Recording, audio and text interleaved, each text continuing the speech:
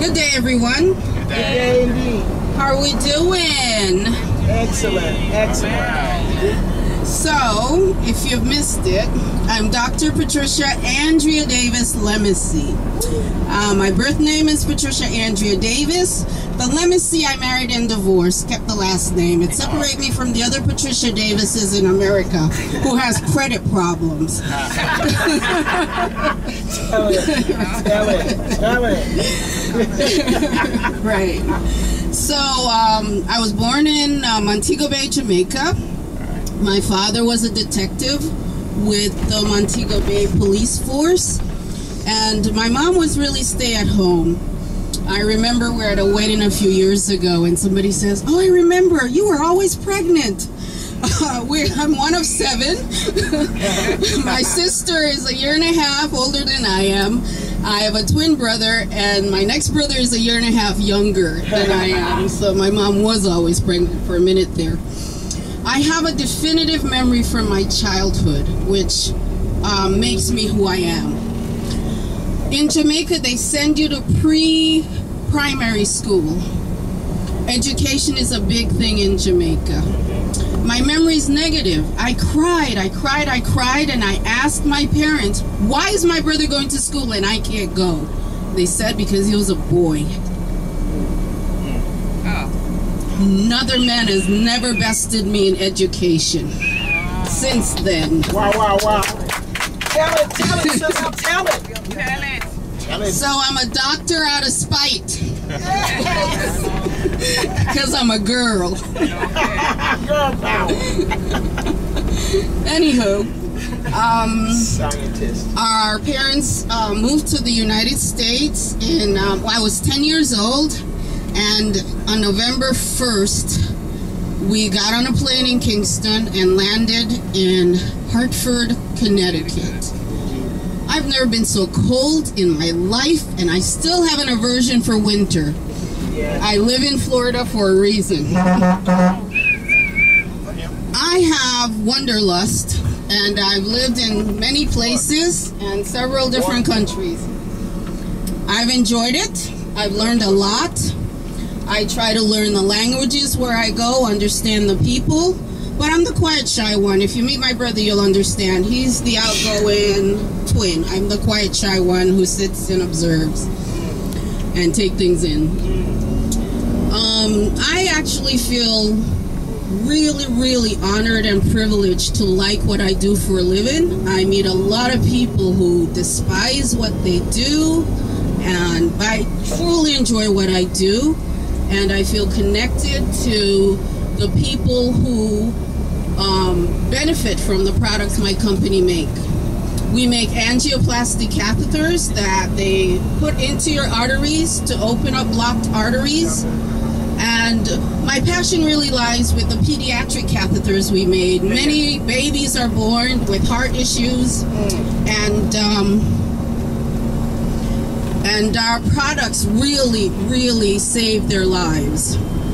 We save the lives of older people, but they've lived. It's the babies that are more important to me. I have a PhD in polymer science and engineering, plastics if you will, the stuff that's all over our oceans. And my interest is in biomedical engineering and biomedical devices, and I use that knowledge to develop the catheters my company make. While studying, I had the privilege of living in Naples, Italy, and studying at the University of Naples to finish off my doctoral work, and that was really a wonderful experience. My professor at that time, he said, "Hey, if you choose me as your advisor, you get to travel." And I found out this guy's pretty bright. He says, money is not what motivates you. I found that out from speaking to you the first minute I spoke to you. It's travel. So I've had a chance to travel. My bucket list is every country in the world. And I am working on it. I had a minute where I had to sit still. I adopted a baby girl at birth who is now 16. and I can now start traveling again. But she's traveled with me when she was younger. In fact, when I had to travel for business and she was in daycare, packed her up, gave her a little suitcase, and we traveled. That poor little thing thought filet mignon and shrimp was in the hotel room was the life, you know? Yeah. So she's actually studied in Jamaica for 3 years because I wanted her to have that experience. And now she's in a battle with her geometry teacher because he wants her to do math his way. And she's like, no, I learned it this way and I get the right answer, so what's your problem? Yeah, so she's feisty too.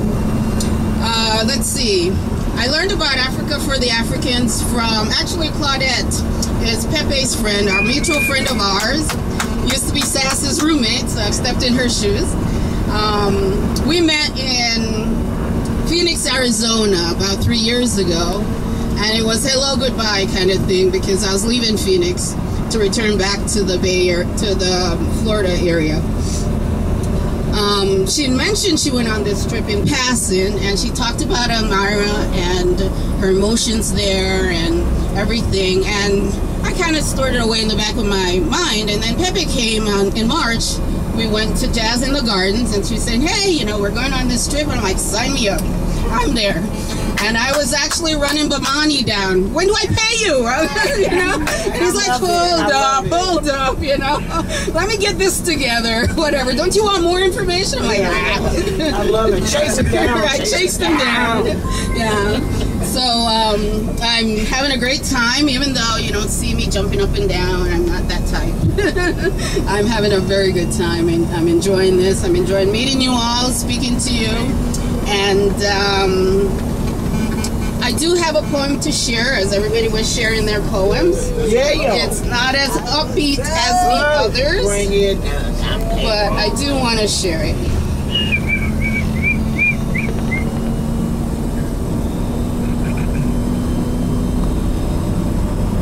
So, in August of last year, after many, many years of illness, my mother passed.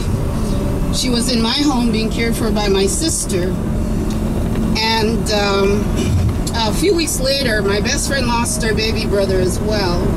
He was a truck driver. So the poem is called End of a Certain Beginning. Around the new year I wrote this. It says, a new year emerges, telling heartaches to fade, forcing memories into submission, banishing tears and pain. The new year manifests, beckoning hearts to heal, to forget the past and embrace new experiences with zeal. This new year augurs hope and new possibilities to advance our life purpose if we leave sorrow's company. Our new year beckons us to forget the hurts of yesteryear, to grasp life's delectations, and prevail with jubilations. All right. Thank you. Oh, my God.